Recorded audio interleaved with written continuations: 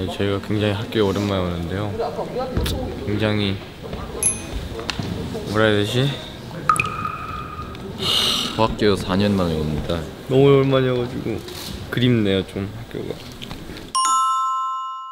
2년 만에 왔어. 벌써 2년 만에 왔어. 2년 차 만에 왔죠. 딱 2년 되지 않았는데 데뷔랑 비슷하겠죠. 아, 데뷔랑 비슷하겠네. 학교 안 온지. 학교 안 온지 데뷔 때랑 비슷하게 왔어. 데뷔랑 비슷하게. 데뷔랑 비슷하게 됐다고? 네. 학교 졸업한 거랑 그리고 이거 데뷔한 거. 그래서 딱 2년 차 비슷해. 그렇네. 저도 이제 애들이랑 똑같이 저 그래도 중간에 한번 중학교를 한번 간 적 있어요. 동생들이랑. 너 다닌 거. 다닌 거는 이제 저도 2년 다 돼가지고. 그립습니다 뭐. 교시 가고 싶다. 전 학교 진짜 좋아했거든요. 학교 다니는 거. 그 어른들이 옛날에 얘기했던 그 학교가 그리워진다는 거 알것 같아요. 저는 고등학교 때 학교 일주일 내내 다 갔어요. 만나는 사람?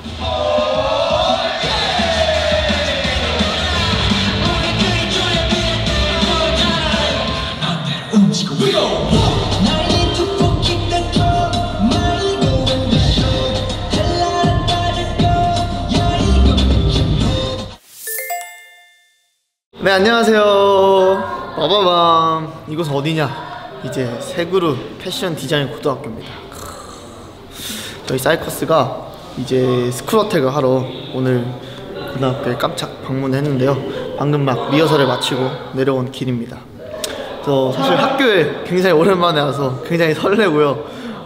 제가 이제 어제 인싸이커스 촬영 때 오늘 15분을 촬영을 하겠다고 이제 약속을 해가지고 오늘 분량을 15분을 찍어야 되거든요. 좋습니다. 제가 15분 책임지도록 하겠습니다. 그래서 오늘 오프닝부터 엔딩까지 제가 여러분도 치카치카 할 생각이고요. 많은 기대 부탁드리겠습니다. 그리고 또 오랜만에 학교에 온 만큼 저희 고등학생 분들이랑 재밌게 놀고 가도록 하겠습니다. 화이팅!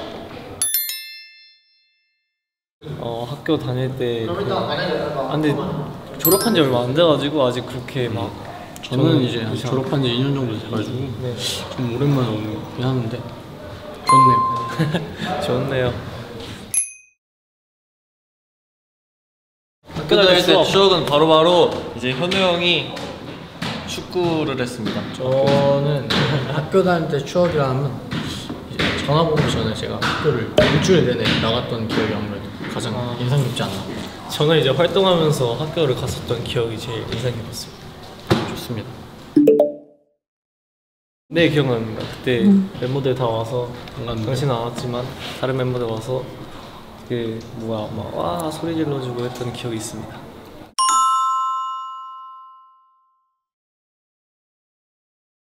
저는 고등학교 때 밴드부 공연을 마지막 밴드부 공연을 못 하고 전학을 왔던 게 정말 가장 아쉬워서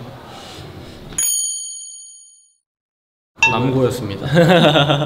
오늘도 한번 파이팅 해보죠. 파이팅! 저는 중학교 때 그 학교 음악 시간에 랩 했었거든요. 진짜요? 진짜 랩. 그래서 랩 4마디인가 써서 부르는 게 수행 평가였어요. 진짜로? 진짜. 너네도 있을걸? 음악 교과서에? 선생님이 랩을 알려준 거예요? 선생님이 알려주진 않고 그 이제 랩 거기 실려 있는 음악을 틀고 그 리듬이랑 그거를 이제 악보로 옮겨서 애들한테 이제 알려준 다음에 그걸 부르는 게 1차성이고 2차성인 때가 내가 하고 싶은 랩을 4마디 써서 부르는 게 가창 수행 평가였어. 와, 이거 학교에서 했었다고? 우리 그거 했어. 그 뭐야 이화희 선배님의 그 타임스공. 우리는 그거 했어. 그 디누션 선배님의 진짜? 우린 그거 뭐였지? 그거 부르게. 디누션 선배님. 우리는 수학 시간 했어. 수학 선생님이 수학 관련돼서 랩을 써보라고. 또 수학과 관련 있어. 맞긴 해. 1 더하기 2는 2. 그리고 전산 더하기 4 하면 6. 막 그의 공식으로 3 더하기 4. 팀 이름도 지어주고 이 집이 있고 연습해가지고 이제 딱 올라가는 약간 그런 느낌인데. 또 1등 해주고 팀 이름. 와, 사실 제가 팀 이름 뭐 했어요? 나? 아 근데 기억 하나 안 나는데 마지막으로 간 게 중1이어가지고 그래서 기억 안 나게. 8년 전에 8년 전 8년 전? 마지막 그 수학여행 그게 8년 전이야. 제가 또 밴드 마지막으로 했었죠? 밴드 밴드부 했었죠? 나 그 장기자랑 나가서 엑소 선배님 중독 쳤었거든. 혼자서? 아니 그 남자애들이랑 같이. 수민이도 했었잖아. 저는 뭐였는 줄 알아요? 뭐였는데? 아 맞아요. BTS 선배님이 아주 그때 메가 히트였기 때문에 그쵸. 저 월암중 BTS. 저 그 영상 봤어요. 저 그래서 얼마 전에 대구 가서 그 월암중 BTS 친구들 만났거든요. 아 진짜? 챌린지 안 찍었어요? 챌린지를 못 찍어. 다들 되게 안 좋은 기억으로 남아있더라고요. 왜? 흑역사잖아. 근데 그 야 그거 나 때문에 온 세상 사람들이 다 봤는데. 낭만이지 낭만. 아 그렇네. 그건 맞네. 자 첫사랑 상은 유준이고 진식이는 진짜 아니, 성격도 뻔하지만. 아니 성격 포함 안 해. 성격도 뻔하면 나지. 진식이가 딱 그걸로 가. 딱 이제 반 배정되고 가서 딱 봐서 그 딱 보는 상황. 그냥 딱 근데 첫눈에 반한 사람. 딱 그때 말하잖아. 그럼 진짜 찐한 사람을 딱 찌라사. 방윤이랑 너가 제일 진하게 생겼어. 그러니까 그걸 얘기하고 싶었던 거야. 근데 솔직히 저는 그런 처음은 의미가 없다고 생각해요. 왜냐면 본인이 자신이 없거든요. 깊은 그걸 봐야 돼. 아니 진심과 마음과. 너무 잘생겨서 아까 근데 깊은 속내를 보는 거에서 당신 너도 아니면 되는 그거 봤을 때 전하는 거죠. 나 사람들이 저를 내가 얼마나 안 좋은가를 봤을 때 너무 아니 우리처럼 이렇게 자 여러분 지금 이제 딱 들어가기 직전인데요. 이 여고에서 스크로텍 하는 건 너무 떨립니다 지금. 네, 안녕하세요. 오늘의 불량 담당 김민재입니다. 이제 지금 재필 형님께서 인트로를 하고 계시고요. 저희는 이제 곧 들어가기 전인데 굉장히 떨리네요. 굉장히 떨리고 이제 오늘 또 재필 형님이 너무 재밌게 잘 해주신다고 해주셔가지고 긴장이 조금 풀리긴 했는데 그래도 잘할 수 있을지 굉장히 떨립니다. 학교에 오랜만에 와서 공연을 하니까 굉장히 설레고 좀 긴장이 되네요. 그래서 오늘 무대 재밌게 싸이커스다운 무대 보여드리고 많은 추억 만들고 가도록 하겠습니다. 화이팅! 저기 세은 그거 있어요. 새 은행이네. 이거 어쨌든 세은 심지어 새도 그래도 세은 들어가잖아. 저기 세은 회교회가 있고 밑에는 정은 수학하고 있어. 네, 인사드릴게요. 둘, 셋. 안녕하세요 싸이커스입니다.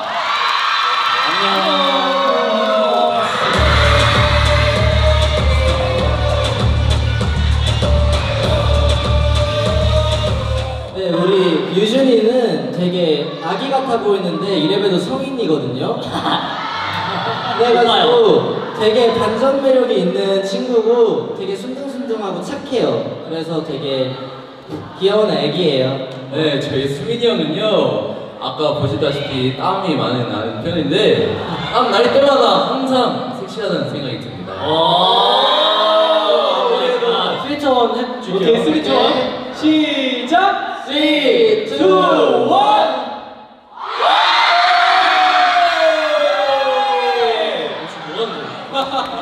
시켜. 지금 너만을 고민했어. 내게 아무것도 해줄 수 없는 걸. 아직 말이 모자라도 가진 건 없어도 이런 나라도 받아줄래. 내 맘대로 움직여.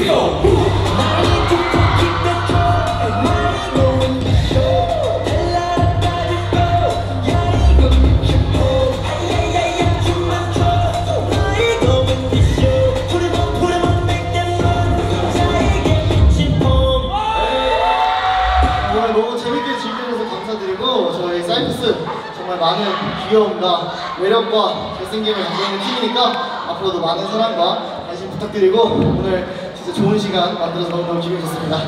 네, 그럼 지금까지 싸이커스입니다. 둘, 셋. 감사합니다. 안녕.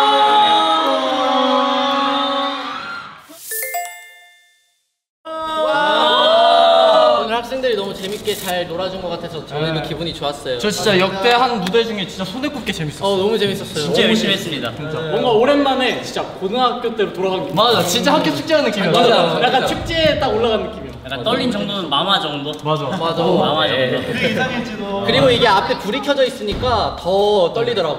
오늘 진짜 잘 응원해주신 세그룹 패션 디자인 고등학교 여러분 너무 감사합니다. 너무 감사드려요. 앞으로 저희랑 오래오래 봐요. 좋아해주세요 많이. 나 론이 됐겠지? 됐겠지. 오늘 파이팅. 다음에 오면 저희한테 얘기해줘요. 그때 봤다고. 지켜보고 맞아요. 있을게요. 너무 고마워요. 그러면 지금까지 싸이커스였습니다. 둘, 셋, 감사합니다. 안녕.